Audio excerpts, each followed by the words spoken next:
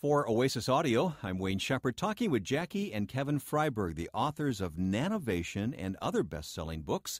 Kevin and Jackie are also well known as speakers and business consultants who address topics like leadership and innovation and culture aimed at helping companies and the people within those companies do their very best. So, Kevin and Jackie, thanks for stopping whatever else you're doing today to talk to us about Nanovation. Our pleasure. Great to be with you. Before we talk about the book, though, help us to get to know you and what you do. Now, Kevin, let's do it this way. Why don't you introduce us to Jackie and tell us everything we need to know about her? Well, I'll tell you what. The old cliche of you're successful because you marry way above yourself plays out in our relationship. That's absolutely true, both in terms of Jackie being the anchor of our family, but also in terms of being just a great business partner. We've been business partners for 20 years, and we're still married. So we consider that to be a success. But it's been a great complementary relationship because Jackie brings so much to the table in terms of her ability to see things and connect dots that I just don't, and so it makes for a great writing partnership as well as consulting partnership. Jackie is a die-hard workout nut. The rest of our family just sprints to keep her in our eyesight, keep her over the horizon. We all feel like if we can just keep a bead on her, we'll all stay in pretty good shape too. All right, Jackie, it's your turn about Kevin. I understand he's a pretty competitive guy, huh? He's super competitive. One of the things that I love to say about leaders is I love to say great leaders are people who know themselves, who constantly grow themselves, and then who draw others up. And I would say Kevin is a guy who knows himself really well and is always searching for, interesting new insights that help him, get better, stronger, bigger, bolder. The other thing is I think great leaders know themselves and stretch themselves and then draw others up. And you can't draw others up unless you absolutely know yourself and you grow yourself. And he's a guy who, anybody who's around him, he will cause you, inspire you to want to get to know yourself better, want to grow yourself, and want to become bigger and better. And I think that's what he's always done for me and for our family and for every client that we work with. So all these lessons you guys pass on to the rest of us, they start at home for you too, Jackie? They have to start at home because I don't think you can translate or transfer or offer anything to others unless you look in the mirror first. And I would say that's really what we've been on together, and in all the work we do, it's a journey to fully become full, rich, big leaders. And we do that with each other. We do that with our children. We do that with our friends, even though they don't like it. The good news is when we get to do it with clients, they're asking for it. Bring it on, huh? Yeah. Kevin, where does all this passion come from? And when did you two first start to realize, hey, we could do this together? Well, I think there's a teacher in both of us. I think it's so easy to say one of the greatest needs of human existence is to be loved and to be accepted, and we would certainly say that's paramount. But I think right there in line with that, one of the greatest needs that we all have is the need to influence, hopefully in a positive way, and I think that's deeply, that chip has been planted deeply in both Jackie and I, so that's where the passion comes from. And in terms of working together, Jackie was really running all of the extended training programs for the University of San Diego when we just happened upon the Nuts book after writing 2 doctoral dissertations. And she was in the field, but from a different angle. And, we got so busy here that we just said, look, it's time for us to do this together. Let's take a shot at it. And we just have never turned back since. Yeah, for those who don't know about the Nuts book, as you call it, boy, it's a classic. It really is a bestseller. Nuts, Southwest Airlines Crazy Recipe for Business and Personal Success, and I heartily recommend that book as well as Nanovation. Jackie, let me ask you, what is the basic message that you guys impart to companies and to people within those companies? Oh, great question. I think we have been on a journey, and we are, as Kevin just described a few moments ago, really passionate about writing about, speaking about and researching best places to work where the best people can do their best work to ultimately create a better world. And we were really fortunate because we started with one of the best stories of that of all times, and that's Southwest Airlines. And then what happened with that book is people said, this is a fascinating story. This is very descriptive of what I just talked about, best, better. But what happens if we're not in the airline industry? What happens if we don't have a leader like Herb Kelleher? What happens if we didn't start that way? Then we wrote a second book about not one company, but probably 15 to 20 different companies that are recognized as being best places that ultimately make the world better. And then people said, well, gosh, that's a great story too, but, what if we don't have that kind of culture? What if we don't have those kinds of leaders? That's when we wrote a third book, and it was less about the company and the leader and more about really equipping people with 7 timeless choices that will inspire them to step up and become the best they can be as individuals. In other words, become accountable to the success you want to create in life. And that was our third book, and then ultimately we got to come full circle and write another book like Nuts about not a U.S. company, but a global company that is totally making the world better with this little nano. Yeah, I want to get to that in a moment. Kevin, you must travel the world, though, to find these stories, huh? Yeah, it's a great point on your part because we make our living telling stories, and we have our impact in terms of what we want to do to change the world by telling stories. So you have to be pretty judicious. The grid is pretty tight in terms of trying to sift out a great story. But then you have to learn to apply the story, and that's what you guys do so well, is you take these stories and you extract all the lessons from them for the rest of us. Yeah, and I think that just comes back to where you were a few minutes ago in terms of what makes us passionate. I think, you just hope that when you lift up the covers on a really great company and you start to learn, you hope that what you learn will turn others on as well. I also think that, a lot of people are saying, studying companies and learning about other organizations' best practices is sort of passé. But I actually think that's not true. I think the way that we get to really incredible innovations is studying and really dissecting best practices of other organizations and other leaders. Because once we understand what other companies and other leaders are doing, then we can take the best of the best and put our own thumbprint on it and create something even more innovative and more fabulous than ever before. And I think that's what the Nanovation story is truly all about. Yeah, as I read this book, I kept saying to myself, I didn't know that, and I didn't know that, and I didn't know that. And it starts with this little car itself that, it's a story from India. Tell us just basically the storyline of this company. Well, Ratan Tata is the venerable chairman of the Tata Group, which is a 93, it changes from day to day, but 93 operating companies, $78 billion conglomerate. And one of their flagship companies is Tata Motors. And Ratan is just a wonderful guy. He's probably the biggest thinker that Jackie and I have ever met. He was leaving a meeting in Bangalore one night during the monsoons. That's their rainy season. And he saw, first he said to his driver, he said, please be careful tonight. It's going to be very slippery out there. And they got out into traffic. A scooter with a family of 4 on the motor scooter, which is very typical of the way Indians travel. You see families of 4, 5, and 6, no protection, no helmet, no leathers, because that's all they can afford, and that's the way they travel. Got out in front of them, and he again said to his driver, he said, please be careful, because they could slip. Well, they got around 2 more bends, and they were in a busy intersection, and the bike went down.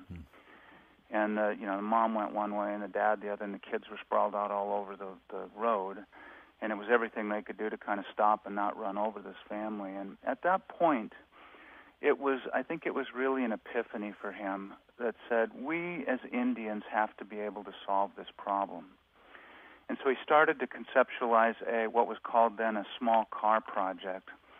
And the what if was, what if we could build a safe, affordable form of transportation for a little more than the price of that scooter, and take that family out of the monsoons, out of the blistering heat, and make it comfortable and safe. Well, he went to the moped and the motorcycle manufacturers, he went to the other car manufacturers in India, and he said, let's do this together. Let's build a coalition. Let's solve this problem together. And, of course, nobody wanted anything to do with it. So they pursued it, and he was at the largest auto show in the world, which is Geneva, and a Financial Times reporter from London came up and said, we understand, Mr. Tata, you're working on a small car project. And he said, yes. And he said, well, tell us about it. And he did. And he said, well, what will it sell for? He said, I'm not prepared to tell you that. It's we don't know what materials cost are. We're just in the initial development of this. He said, well, one lakh rupees be about right, and which is $2,500 US. And Mr. Tata said, yeah, it's in the ballpark. But again, I'm not prepared to make a statement. Well, next morning, headline in the Financial Times read, Tata to produce 1 lakh car.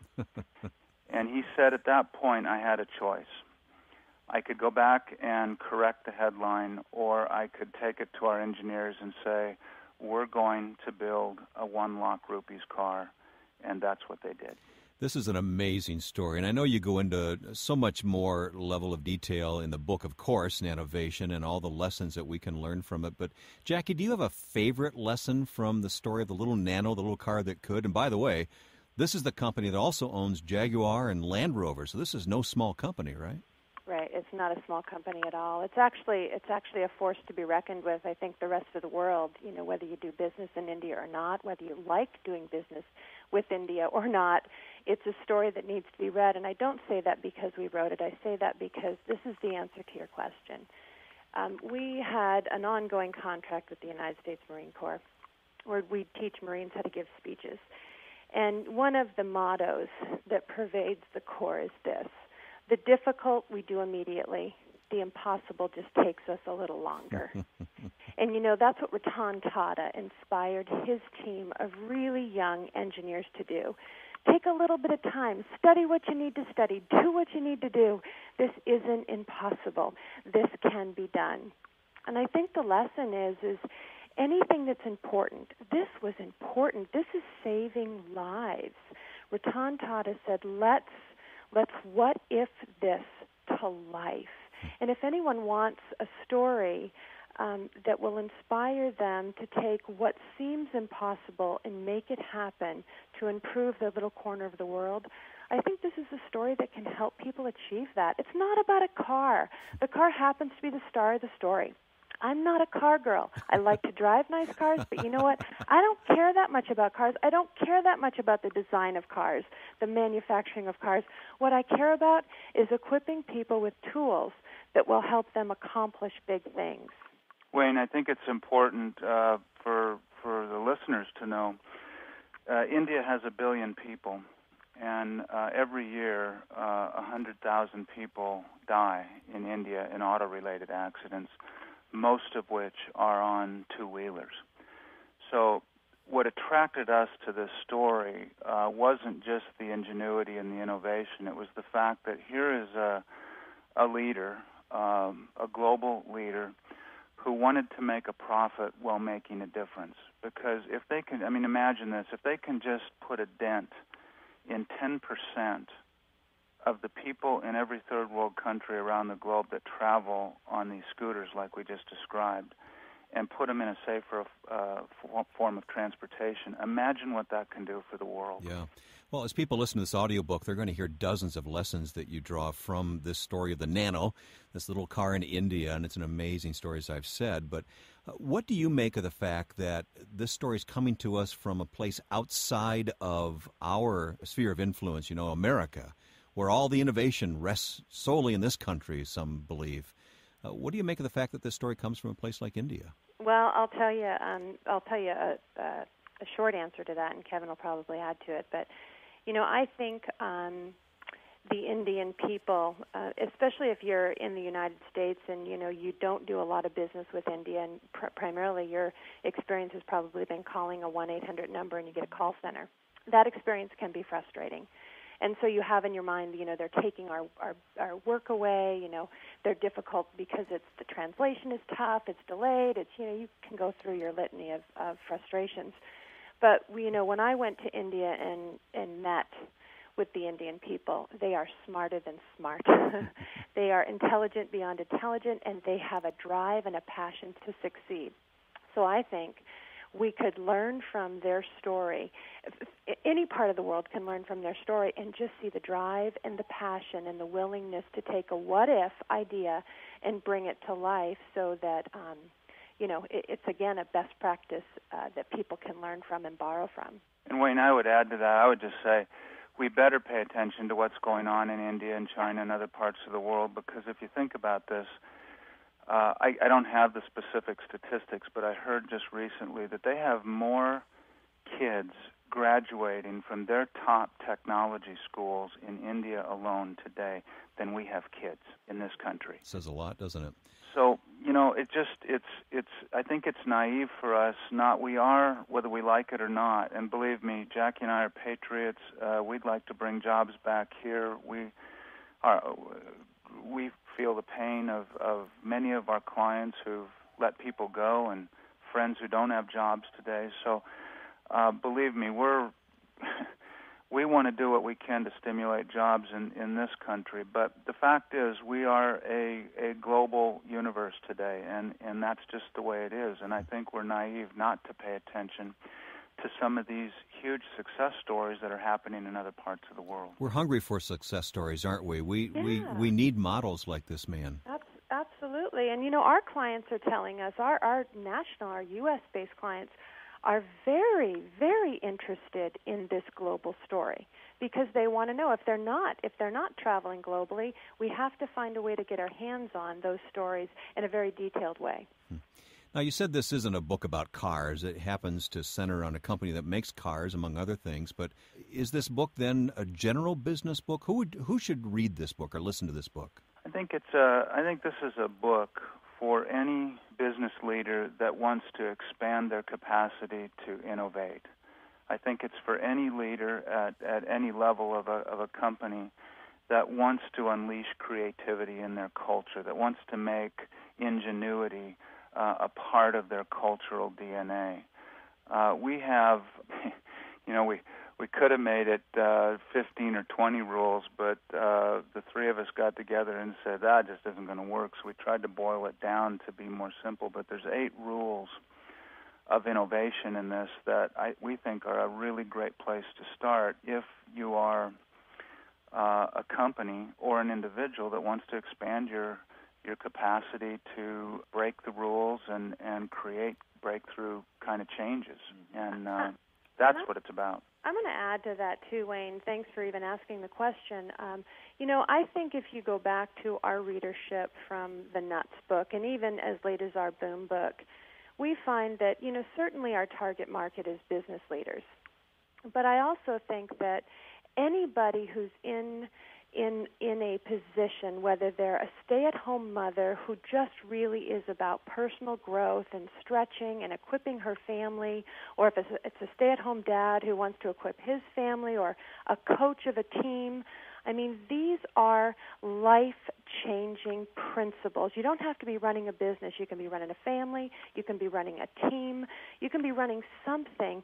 These are principles that will help you get a grip on how to drive and fuel the success of yourself and your team or your family. I certainly agree with that as I read it. And I'll tell you who I was thinking of as I read it. I was thinking of the young person in that first-level entry job.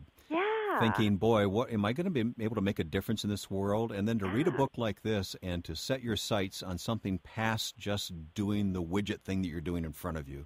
Well, that's who I thought of. Well, I'll tell you what happened is we gave this book to a group of college kids who are into designing motion graphics, major social media kids. They're being trained to be entrepreneurs who use social media to have a positive impact on the world. They took this Nanovation book and created a motion graphic that will be on YouTube soon that literally tells the Nanovation story through motion graphics. And they said it is by far their best piece of work, and they love the book because of it. Cool. I can't wait to see that. Wayne, if we have time, I think there's just one other sort of interesting application of a book like this. We have a friend that manages the San Francisco Giants, and he's been a manager for 15 years now in baseball, and he's really known for doing a lot with less. Never having the biggest payrolls, maybe not having totally the greatest talent, but just leveraging the talent that he has. And of course, they won a world championship this year. But what he would tell you is that it was a band of misfits. It was a group of, he called them the Dirty Dozen, that came together. And I think what makes him such a great leader is that he's constantly thinking about innovation. In a pretty traditional game, he's constantly thinking about ways to shake it up. And he would tell you that he borrowed from the many discussions that we had about this book. I love what you guys have done with Nanovation and your other books as well. You mentioned a third party. That's Dane Dunstan? Yes. That's right. A co-author of this book, so there are three of you who worked on this book. And what about the website? Where can we go for more information about you guys and keep in touch with what you do even past this book? Well, if people want to get to us directly, they can reach us at www.freibergs.com.